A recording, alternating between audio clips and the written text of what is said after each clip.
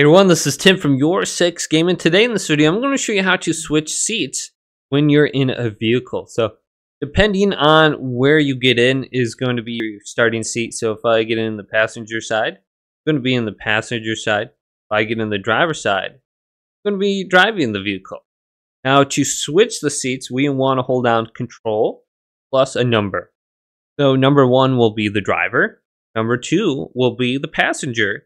3 will be in the back seat somewhere, 4, 5, 6, 7, depending on how many seats you have in the vehicle. So let's press Control and 2 at the same time, and it should move me over to this seat, and it did. So let's try Control 3, and I'm in the back of this, whatever it is. And can I move around? No, I can't. So let's go Control 4. I'm even further back, Control 5. I think there's only 4 seats in here. So go back to the driver's seat, will always be Control 1, and now I can drive the vehicle. Let's run over this person and win the game. Hooray! Go us!